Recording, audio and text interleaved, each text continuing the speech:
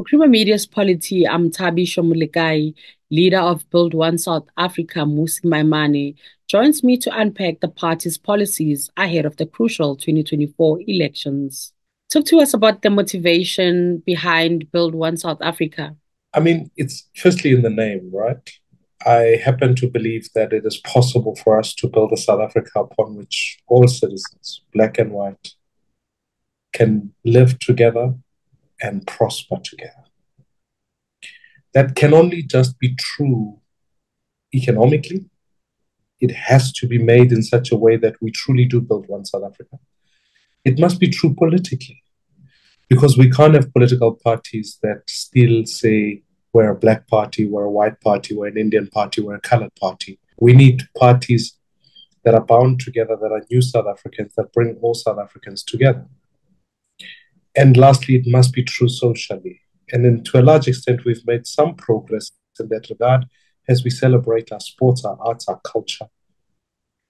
But the motivation ultimately from Build One South Africa was to build a political party that gives expression to that. But also, we wanted to be intentional about saying the phase of development that we're in is not a phase of protest. It is a phase of building. It's important that we build a government that is capable. It is important that we build infrastructure so that we can keep the lights on and deliver a job in every home. So we are clear that our mission is the now mission, the new South African mission, and the future mission. And we've chosen candidates that have come from communities because we are of the complete view that for democracy to thrive, candidates must be chosen by the communities so that we can give truth to the notion of by the people and for the people. So that's where Build One South Africa comes from. And this will be your first time competing in an election on the ballot since you resigned as the Democratic Alliance leader in 2019. So how much support are you aiming for in this year's elections? Yeah, we're feeling strong. When we set out, we wanted to get above 5%. We think that it's still possible. We want to grow. We want to be in the top 4 parties in the country, certainly. And we are working towards saying, put us in the room. Because what we know is that there'll be no party that's got an absolute majority, which means that we are going to form a grand coalition of the opposition. That's what we've got to look forward to as South Africans. And I know for many people that presents a fear and a worry. They are concerned that their beloved ANC is falling apart. I'm sad about what's happened with the ANC. But I'm clear in my head that it will be good for the ANC to renew itself from the bench rather than trying to say to an alcoholic, let them sober up at the bar. So what we've got to do then is put together this grand coalition. And I'm asking South Africans to put us in the room. Because if polls are to be, believed, we, from a favorability point of view, I certainly sit in the top 4 or 5 leaders in the country. And as a party, we're starting to show growths in provinces like the Western Cape, KZN, and Gauteng. So the ask is that at a basic minimum, put us in the room so that we can decide and work with those who share this vision of a South Africa for all, who actually want for us to be able to deliver a job in every home so that we can build a capable government that sets up South Africa's future. And talking about coalitions, Mr. Maimane, which parties would you consider forming a coalition government with, and which parties would you stay away from? I'm careful not to be selective about who. Let me rather be selective about what. This is where I'm very, very central. Because we have a 10-point plan. In that 10-point plan, it touches on areas like making sure Eskom actually works, which means that we've got to introduce SMRs to make sure that Eskom's baseload is in place and reduce demand. We talk about logistics, how to split Transnet into its multiple components so that goods can move in and out of the country and passengers can get to and from work. We talk about educating our kids. Let's move this pass mark from 30% to 50%. Let's make sure our young people are educated for the future. We talk about building of infrastructure, not just road infrastructure, but also broadband infrastructure so that we've got a tech-enabled economy. We talk about keeping our communities safe, and that's about devolving policing to to the lowest common part so that intelligence sits on the ground and we're able to effectively identify the criminals and work with the criminal justice system to lock them away. To build the capability of the state by appointing the most ethical leaders and bringing them on point. Now, if you follow all of that, there are parties that are not going to do that. Let me take just this last point, appointing ethical leaders. If a party brings the corrupt to parliament, you can't work with it. And I'm afraid that excludes the ANC. They are bringing corrupt people to parliament. On the other score, when you say you want to build one South Africa, you can't work with parties that want to hold on to racism. Because if parties want to say, we want to only represent this race, this tribe, those conversations must be had. Because the worst thing we could do is create this grand coalition of the opposition and govern worse than the ANC. South Africans will never forgive us for that. So we have to govern better and deliver better. Therefore, it's why I believe the ANC is excluded out of this conversation, but I think we can speak to parties in general and work with how we achieve against that plan, because what's important is what you are trying to do. Not the what can't be reduced to let's just remove the ANC and the rest will follow. It's not like seek ye first the political kingdom and the rest will follow. The world, it can't work like that. We have to have a plan that tells us that we have a vision for this country upon which people will prosper. Talking about corrupt and incapable political leaders, what is your stance on cadre deployment, and what process will you follow to ensure that you have people you trust and people that are capable in key government positions? We have what is called the Public Service Commission, which is an institution of government set up precisely to prescribe what are the job requirements in each job, in each component institution, SOE, government department. So what we've got to do is strengthen the Public Service Commission so that when the Public Service Commission says, at ESCOM, you need an engineer to be the CEO. You can't bring a medical doctor. As qualified a medical doctor is, you can't just say, well, come and also run ESCOM. Because you're going to create a mismatch of skill. So building of capability is also about having an architect of a small and capable government about which portfolios are needed there. Trust cannot be patronage to a political party. Trust must be on competence to deliver the job. That's the only trust I'm interested in. And therefore, we've got to, once we have that infrastructure, that rubric put up on the table, we can go to the best universities in the country, the best institutions, the best skilled South Africans and say, come work for government. So that, as we've seen in countries like Japan and South Korea, the only path out of poverty has been the capability of the government by putting the most competent. You will never meet someone who's in the finance portfolio who is not the equivalent of what is a chartered accountant or beyond that.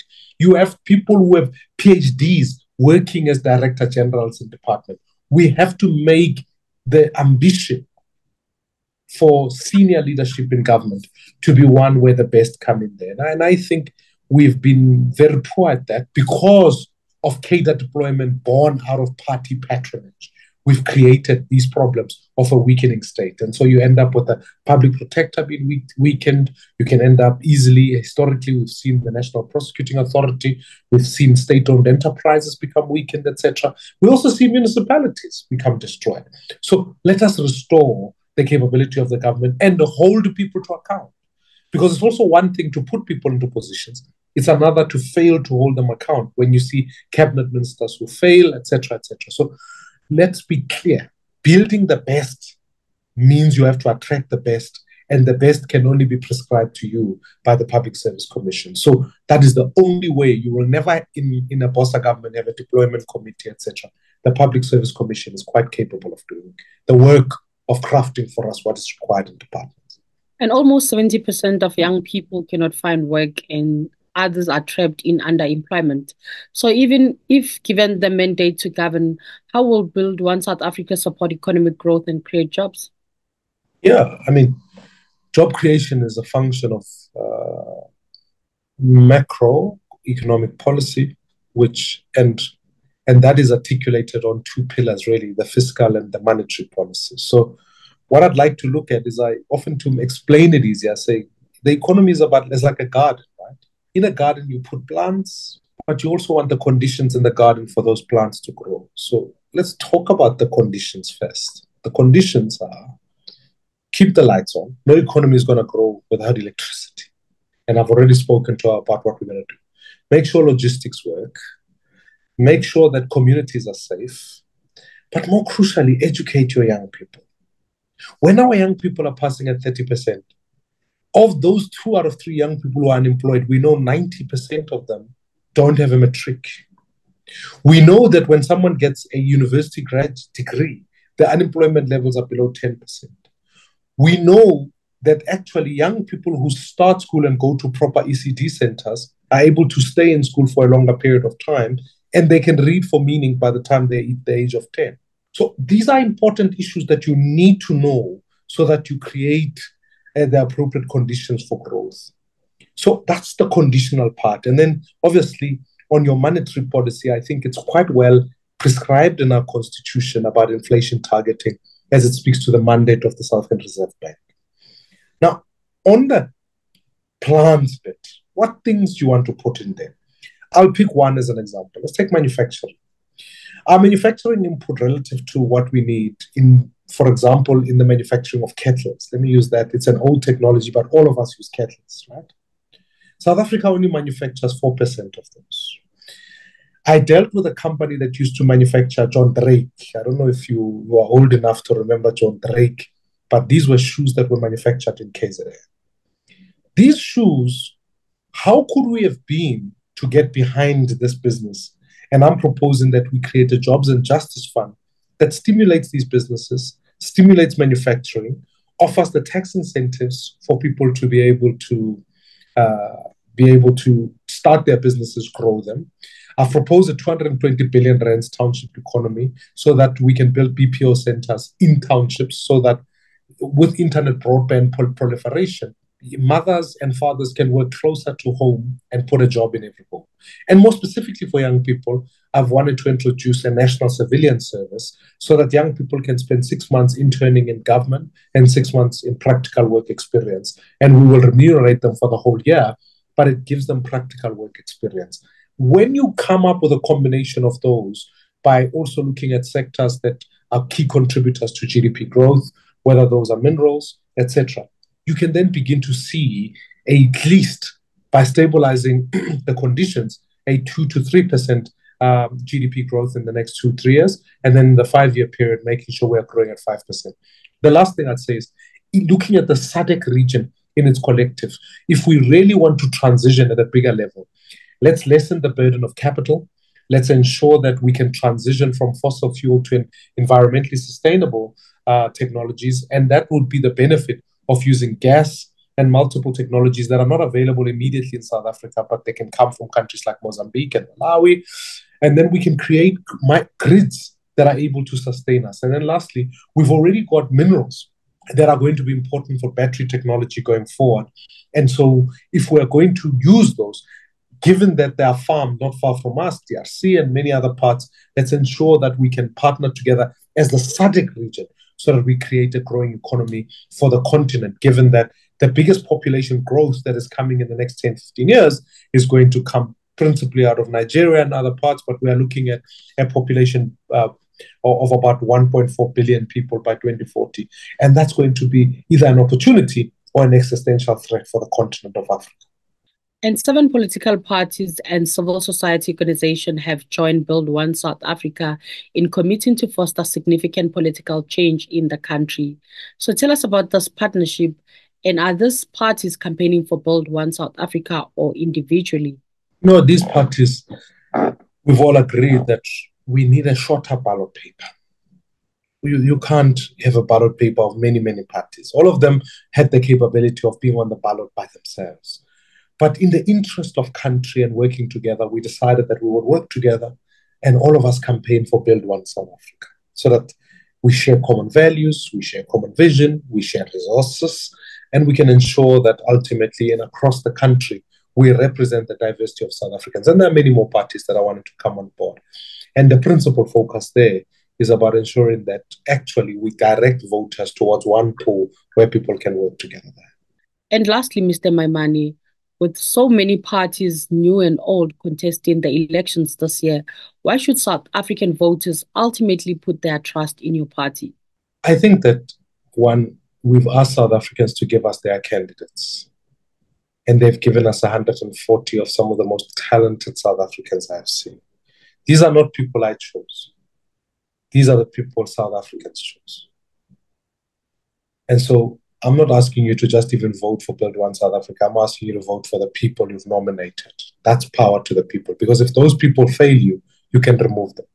Voting for another party is presuming that if those people don't do their job, they are going to be removed. And if history has taught us to the absolute opposite.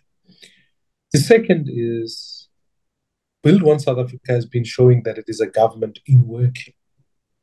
And what I mean by that is that it's been where communities have needed water, we've gone out and installed boreholes and made sure people can have water. Where businesses have been struggling, I worked with a business and made sure that they can work within their value chain, and we've helped build that business. Where young people were struggling with maths and science, even during COVID, we introduced applications that helped them catch up. So we're government at working. We've shown that these things we've been able to pilot. And then lastly, I myself personally, they say in life you need to have tasted victory and tasted defeat. You need to know the highs and the lows. As a leader, you need to develop yourself to make sure that you are better as a human being.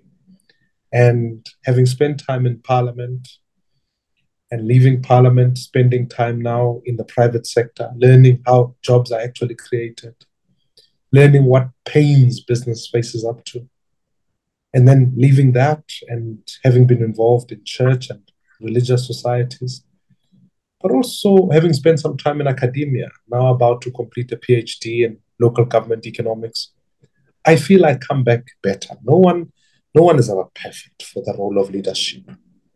I'm merely asking South Africans to say, it's time for change. It's time to trust a new crop of leaders who have a set of skills that we can show. No one is going to arrive with a perfect alternative. That would be a lie. In fact, President Mandela's cabinet consisted of young people. Mr. Manuel, who was the finance minister at the time, these were people in their early 40s. Tito Mboweni and many others. We look at them today as 60-year-olds and 70-year-olds, but we forget that 30 years ago, these were young people relatively. Not young as in 18 and 19, because I think that might be a bit of a challenge, but young as in 40s and are still concerned. Well, the reason I want to stand now at 44 is because I also think that my children are young. If I don't fix education, my children will be affected. If I don't fix higher education, my children won't have universities. If I don't fix the crime, my two girls run the risk of being raped or being in danger in society.